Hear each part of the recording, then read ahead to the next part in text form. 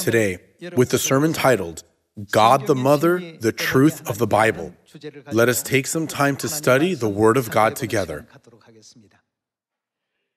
At the very end of the 66 books of the Bible, God the Father and God the Mother appear and say, "Whoever is thirsty, come and take the water of life." God enlightens mankind about this through a revelation given to Apostle John. To put it another way, we can conclude that God revealed to us the ultimate purpose of human life. The journey to find the happiness and joy that mankind desires the most can, at times, be futile and painful.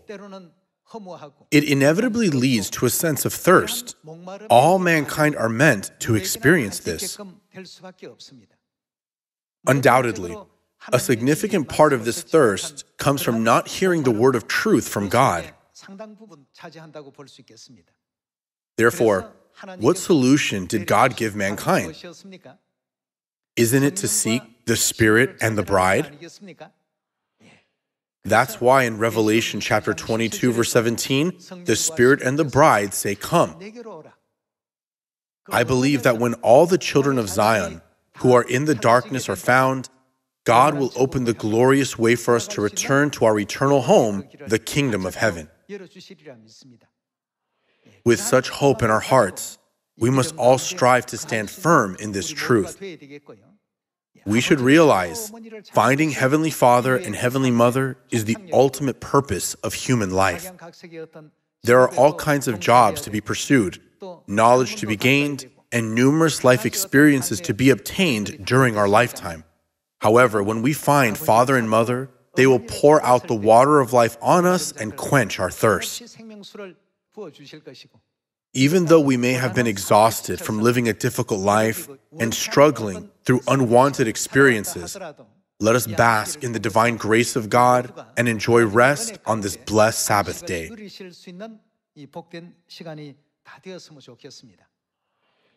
Until now, many churches have been advocating the belief that only God the Father exists.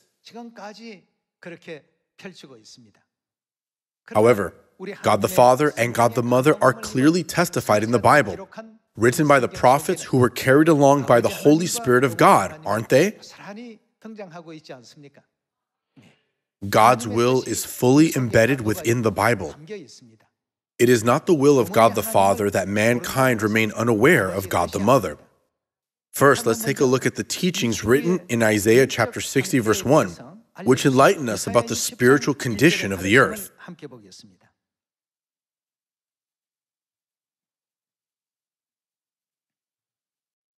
Let's see chapter 60, verse 1. "Arise, shine, for your light has come, and the glory of the Lord rises upon you. See, darkness covers the earth." Here, the earth refers to the entire world. The world is covered in darkness, and thick darkness is over the peoples.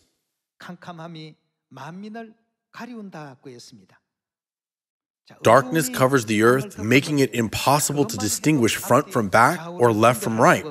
Moreover, thick darkness is over the peoples. It covers the eyes, ears, and hearts of the peoples. The only way to break free from this darkness is for God the Holy Spirit to come in the age of the Holy Spirit. Why is that?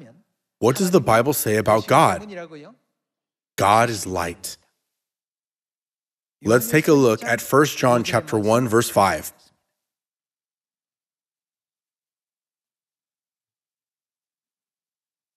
In chapter 1, verse 5, it is written, "This is the message we have heard from him and declare to you."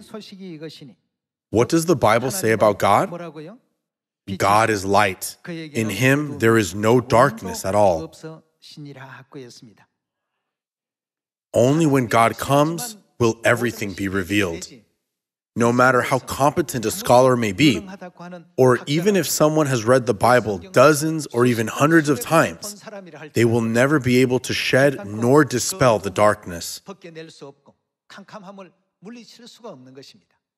Only God himself can do this. That is why in Revelation chapter 5, it is written that only when the root of David, the second coming Christ, comes, can the hidden truths in the Bible be revealed. The Bible lets us know that only at that time can everything be completely unsealed. In places where God is absent, there is only darkness. Only when God is present can the world become a world of light. Light cannot exist in the absence of God. Thus, God must come. However, nowadays, the churches in the world acknowledge only God the Father. The reason is found in Revelation chapter 13, which states that Satan has given the beast his power and great authority. Let us carefully examine the nature of Satan. There is a passage where God shows us the nature of Satan possesses from the beginning. It is found in Genesis chapter 3, verse 15. After Adam and Eve ate from the tree of the knowledge of good and evil, God questioned them about the sin of eating from the tree. Then he addressed Satan, asking, "Why have you deceived them and punished him?"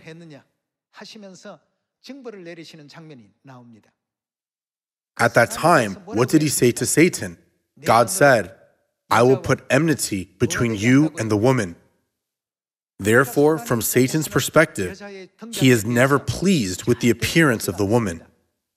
That is why he always insists there is no God the Mother and denies God the Mother. Let us take a look at this scene by turning to Genesis chapter 3.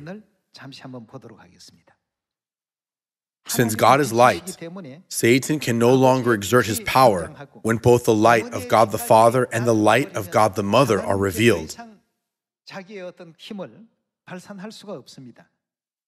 Let's take a look at Genesis chapter 3, verse 13.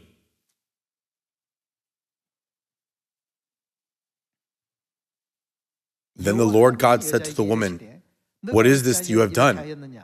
The woman said, "The serpent deceived me, and I ate." Verse 14. So the Lord God said to the serpent, "Because you have done this, cursed are you above all livestock and all wild animals. You will crawl on your belly, and you will eat dust all the days of your life. And I will put," what will God put?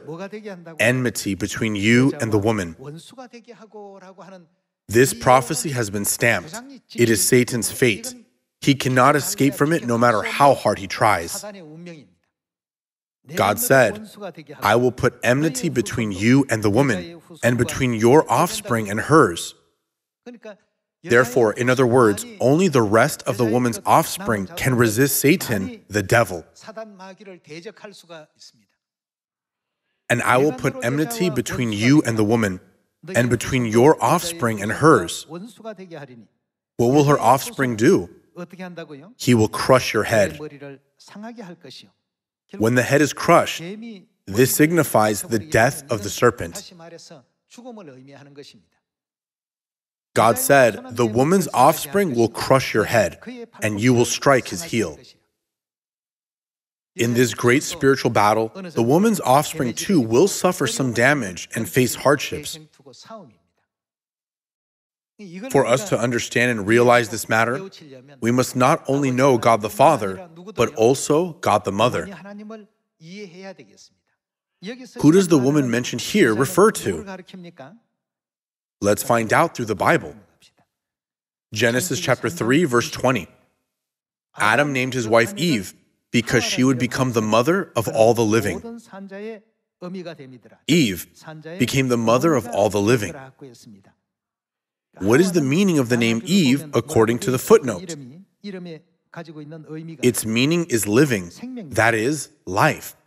Therefore, Eve is the source of life. Think about life. Only God can be referred to as life. A mortal being cannot be called life. Since the woman is the source of life, Satan has been waging a spiritual war against her for centuries. Satan is very well aware that the appearance of the woman signifies his defeat. It is because God prophesied about this and bestowed this destiny upon him beforehand. As a result, Satan makes every effort to prevent people from knowing this truth and the woman from appearing. One misleading notion propagated by Satan is that there is no God the Mother. He is leading mankind into deception. However, according to Zechariah chapter 14, where does the living water flow out from on that day? It flows out from Jerusalem. Then who is Jerusalem? Jerusalem that is above is free, and who is she? Our mother. Satan hates the appearance of God the Mother the most. Thus, what has he done to the entire earth spiritually in order to prevent people from knowing her? He has turned it into a world of darkness, just as it is written in Isaiah chapter 60. Since darkness covers the entire earth and thick darkness is over the peoples, it is imperative for God the Father, who is light, to come, and for God the Mother, who is also the light, to appear as well. Above all, Satan knows better than anyone that when God the Mother appears, his head will be crushed inevitably. In other words, it means his destruction is imminent. Since Satan is well aware of this, he absolutely does not want the truth of God the Mother to be spread throughout the whole world.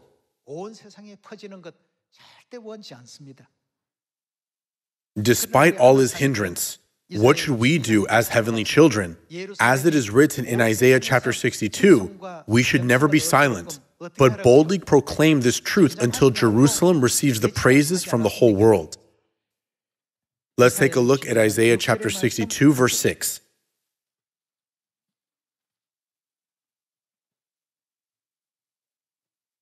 Chapter 62, verse 6.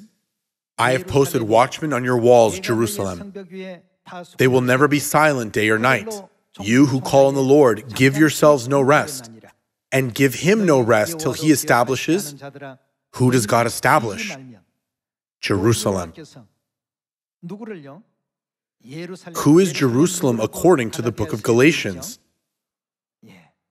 Therefore, it is God the Father who reveals the existence of God the Mother to his children, who unveiled the existence of Eve to mankind and even proclaimed her name. It was Adam, the husband of Eve. In a similar manner, Isaiah chapter 62 states, give him no rest till he establishes Jerusalem and makes her the praise of the earth.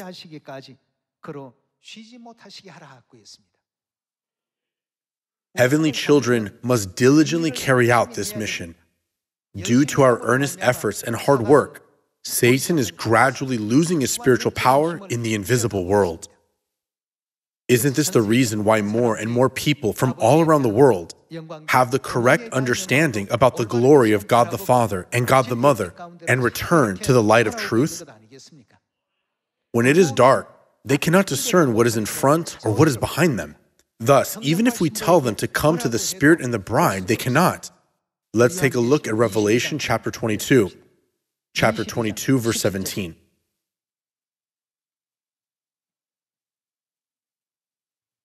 In verse 17, it is written, the Spirit and the bride say, isn't the Spirit God the Father according to the Trinity? Then, who is the bride of God the Father?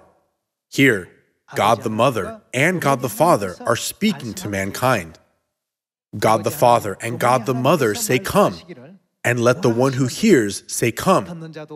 Let the one who is thirsty come, and let the one who wishes take the free gift of the water of life. If we hope for the eternal kingdom of heaven, salvation, the truth, and forgiveness of sins, whom should we come to? We must come to God the Father and God the Mother, that is, the Spirit and the bride. This is the one thing that mankind must do above all else. There are many things to study, such as the Sabbath day, the Passover, the 7 feasts in 3 times, and various prophecies in the Bible. However, what is the ultimate purpose of studying them? Suppose someone does not know God the Father and God the Mother, but knows very well about the Sabbath day and the Passover. If that person fails to find Father and Mother in the end, all that knowledge becomes meaningless. We must find God the Father and God the Mother. Only then will God grant us eternal life. When we possess eternal life, we will be completely freed from sin and the power of Satan. Isn't this true for all heavenly children? Therefore, the only hope for mankind is Mother. It is God the Father and God the Mother. Unfortunately, mankind remains ignorant of this fact. It is because their eyes have been closed who closed their eyes. Satan has shrouded the earth with thick darkness and brainwashed mankind for thousands of years. As a result, even though she is clearly recorded in the Bible, they speak as if there is no God the Mother in the Bible, don't they? Let's take a look at Genesis chapter 1, verse 26. Genesis chapter 1, verse 26.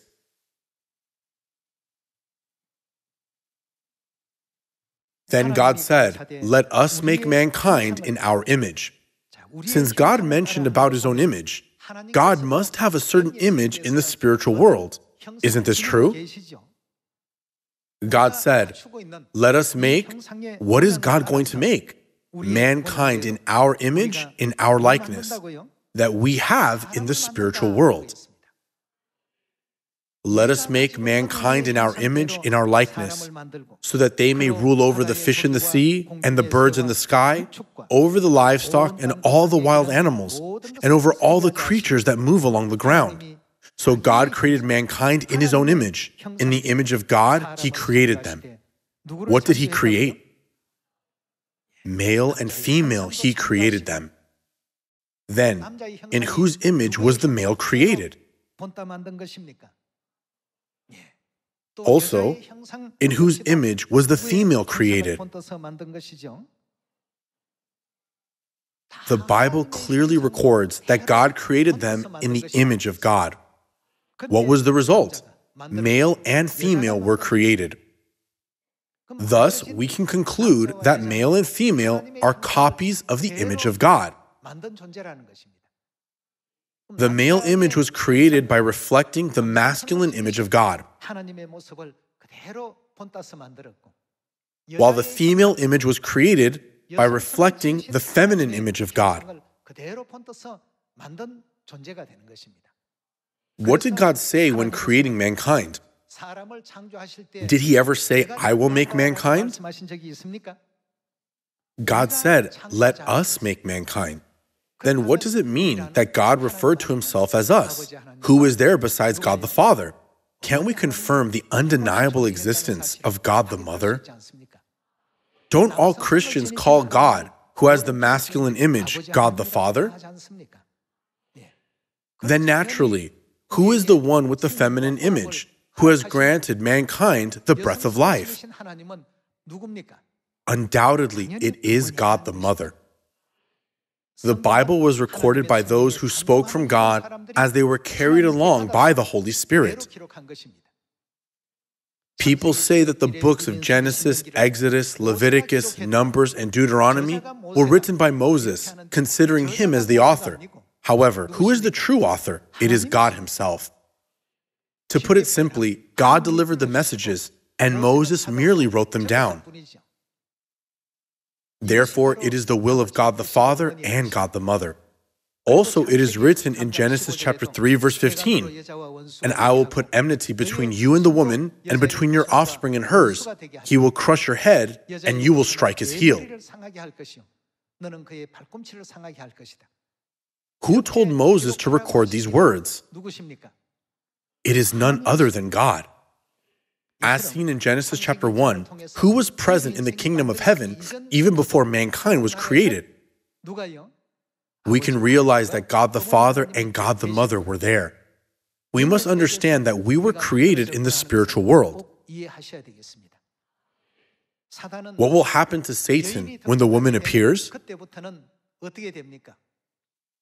From that moment on, he will face a critical problem of his head being crushed. So he continuously deceives mankind, saying, there is no God the Mother.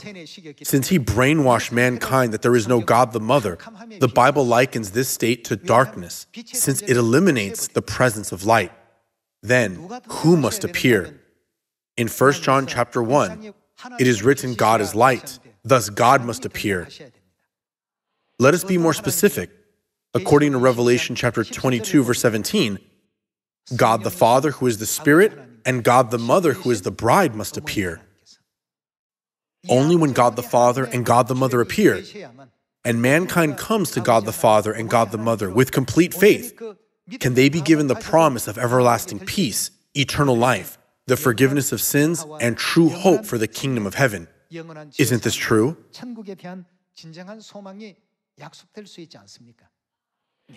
Mankind desperately needs God the Mother. To defeat Satan, there must be God the Mother at work.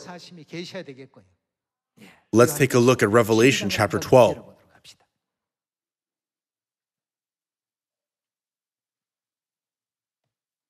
Chapter 12, verse 9. The great dragon was hurled down, that ancient serpent called the devil or Satan, who leads the whole world astray. He was hurled to the earth, and his angels with him.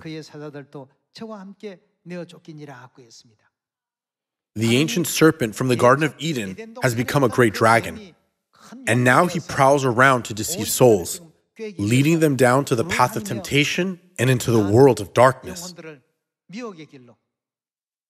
When light is revealed, his very existence becomes fully exposed. Thus, he hates the light. Everyone, do you know how to reduce the crime rate? We need to eliminate dark streets. People say that installing street lamps and CCTVs in different locations significantly decreases the crime rate. In places where there is light, the crime rate is low. But what about in places with no light? All sorts of heinous crimes may occur. Let's see verse 17. Then the dragon was enraged at the woman and went off to wage war against the rest of her offspring, those who keep God's commands and hold fast their testimony about Jesus. The dragon stood on the shore of the sea. What kind of fate will the dragon encounter after this war? He will face the fate of his head being crushed. However, the rest of the woman's offspring have distinct characteristics compared to other churches. What are their characteristics? They have the characteristic of keeping God's commandments diligently and faithfully. Although today is an ordinary day in the world, isn't it a great and holy Sabbath day for us? It is the day that commemorates the power of the Creator. On this Sabbath day, the commemorative day of the Creator, we have come to God the Father and God the Mother to offer our thanks, praise, and glory. How truly blessed we are to dwell within Father and Mother. In the spiritual world, there are two groups: those who follow Satan and those who follow God. Ultimately, God has declared their fates. Satan will suffer a fatal wound to his head, whereas the rest of the woman's offspring will only be injured to the extent of their heel.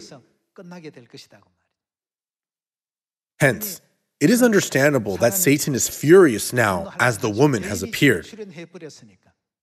Before her appearance, Satan could control the world, but now deception is no longer possible. Why is that? We now know everything. Through the teachings of God the Father and God the Mother, we even know how he changed the truth. This makes Satan furious. He had hidden the truth from people for centuries, but now God reveals everything.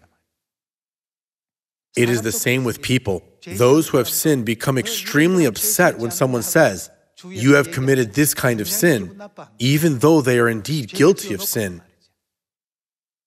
Satan is currently in such a state of anger. Why is that? It is because the woman has appeared. In Africa, we proclaim, believe in God the Mother. In Asia, we proclaim, believe in God the Mother. In Europe, too, we proclaim, believe in God the Mother. The whole world is shouting toward the people to believe in God the Mother. In Isaiah chapter 62, it is written, "You watchmen on the walls of Jerusalem, do not be silent, cry out day and night." When we cry out in this manner, Satan becomes distressed. When we compare it to the human body, it is like experiencing a headache. A small pain can be overcome. However, it comes from here and there. Since the entire world is abuzz, it becomes unbearable. Thus, in anger, Satan tries to make war against the rest of the woman's offspring, those who keep God's commands and hold fast their testimony about Jesus. The enemies of Satan are the righteous ones who stand with God. Satan keeps waging war against those righteous ones. Since they do not align with Satan's will, Satan wages war against them. These righteous ones have a distinctive characteristic. They diligently keep God's commands. They faithfully keep the Sabbath day and the Passover. They wear the veil on their heads because it is God's command. The Bible confirms that these people who keep God's commands are the rest of the woman's offspring, that is, the children of God the Mother. Through this Sabbath day, when we commemorate the power of the Creator, let us make every effort to preach the good news about Jerusalem, Heavenly Mother, who grants mankind the free gift of the water of life and leads them to the eternal kingdom of heaven, the world all mankind have hoped for. Let us shine the light of the truth about God the Father and God the Mother to the whole world, so that we can lead all people to the kingdom of heaven, where there is the ultimate happiness that mankind yearns for. We must be prepared to endure the slightest pain. Though we may experience the pain of bruising our heels, God promised to bestow upon us the everlasting joy of the kingdom of heaven, where we will reign forever and ever. Let us firmly believe that this promise will surely be accomplished without fail, hoping that all our heavenly family members will be able to graciously follow the teachings and guidance of Heavenly Father and Heavenly Mother with obedience. I would like to conclude today's sermon. Thank you very much.